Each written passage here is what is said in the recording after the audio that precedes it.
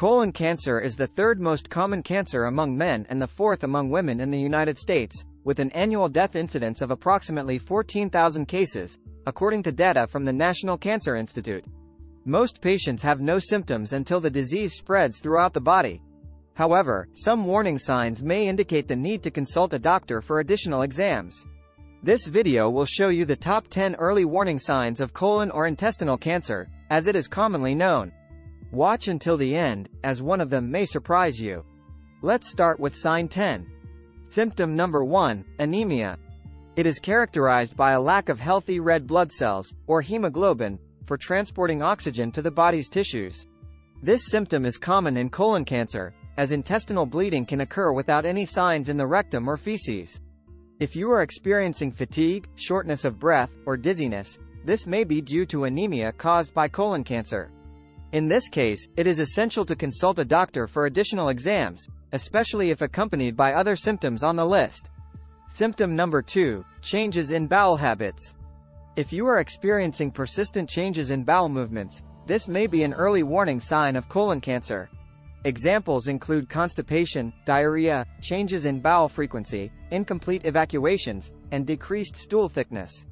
Various factors, such as changes in diet, inflammatory foods, and bacterial or viral infections, can cause these abnormal bowel changes. However, if they last more than a few days, it is best to consult a doctor to determine the cause. Symptom number 3, nausea and vomiting. Symptoms of nausea and vomiting are also indicative of colon cancer. Cancer cells can release substances that affect the digestion and absorption of food. Additionally, a tumor in the rectum can obstruct the intestines, accumulating waste and toxins in the body. This can cause discomfort as the body tries to rid itself of these substances. If you are experiencing persistent nausea and vomiting, along with other signs and symptoms, it is essential to consult a doctor to rule out the possibility of colon cancer. Symptom number 4, loss of appetite. Cancer cells can release substances that alter how the body processes food, leading to a loss of appetite. This is a common symptom in cancer patients, including those with colon cancer.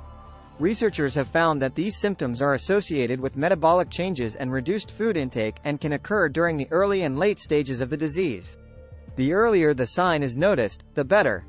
A loss of appetite can lead to malnutrition, negatively affecting overall health. Loss of appetite brings us to sign 5 on our list, unexplained weight loss. Symptom number 6, blood in the stool. This is one of the most common early warning signs of colon cancer. If you notice bright red blood in the chair, it indicates bleeding in the lower intestinal tract or rectum. You may also see darker stools, which could indicate upper gastrointestinal bleeding. Although blood in the seat can be caused by other conditions, such as hemorrhoids or anal fissures, it is essential to consult a doctor to rule out serious causes. Symptom number 7.